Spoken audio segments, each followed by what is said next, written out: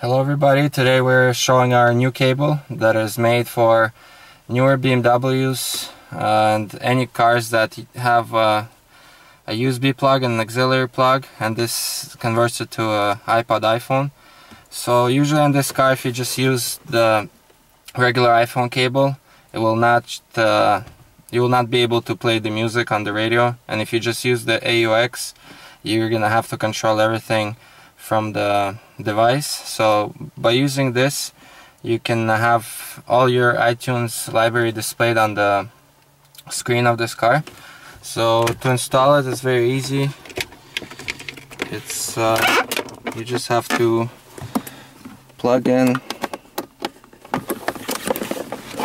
You have to plug it in here.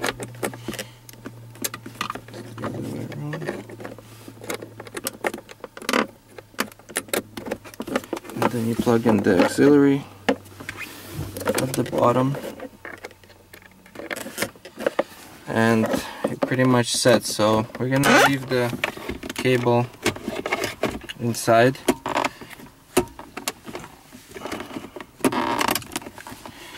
and so basically we're gonna turn on the radio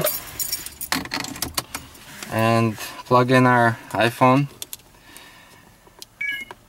So we're gonna go to the entertainment,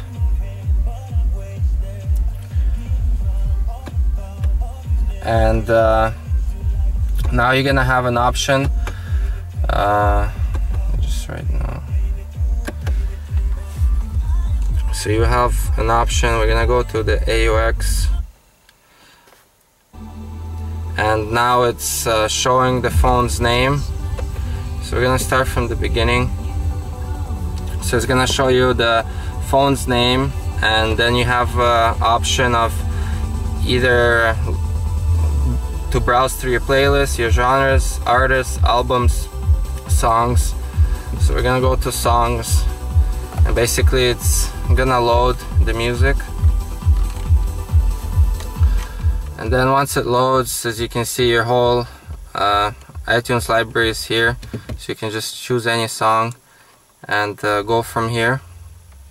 If you want to change to something else, you can go to your playlist.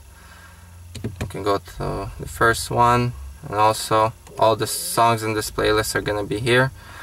The iTunes library is going to be locked on the phone, so you can only control it through here, but you'll still be able to use the phone. The Bluetooth of this car will still work, and if you want to go and listen to your YouTube, you can listen to YouTube.